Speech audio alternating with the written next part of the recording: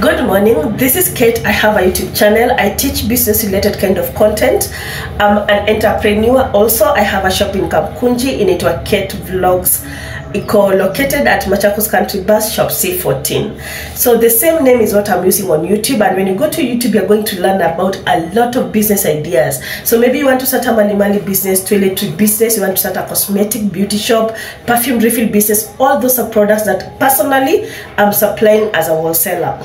So I'm a very affordable wholesaler because I get my products from China, and products that are made in Kenya I get them directly from the companies. So that tells you that I'm a very affordable supplier. And apart from just selling to you, I also give you ideas on how to improve your business.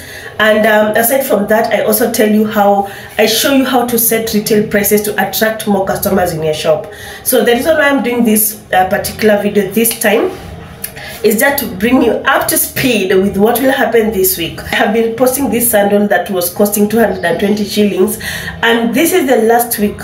Most probably this is the last week when this sandal will be wholesaling at 220. Thereafter the sandal will be wholesaling at 250. So take advantage of the fact that I have very few boxes remaining. A box contains 36 pairs of shoes. So if you're in a position to buy the whole box, well and good, it will be at 220 Kenyan shillings.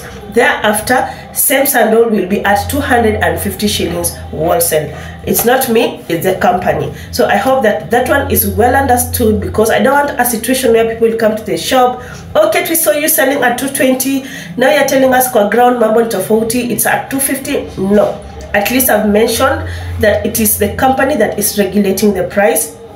And definitely as a wholesaler, it's wise for me to come here and tell you what will happen so that you don't get shocked when you come to the actual ground. So you have a wonderful Sunday. Bye.